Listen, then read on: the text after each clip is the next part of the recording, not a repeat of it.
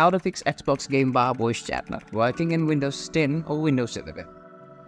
First, go to Settings, go to Apps, click on Install Apps, search for Xbox Game Bar, left click on the three dots icon, click on Advanced option, scroll it down, firstly click on Repair, and after that click on Reset and fully reset the app, and also make sure that the app permission is turned on for microphone and camera.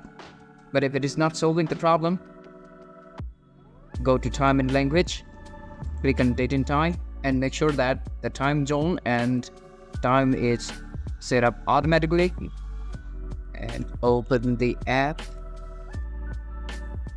and on the voice select your microphone and make sure that microphone is working properly, and also make sure that the headphone and system sounds are high enough to be audible.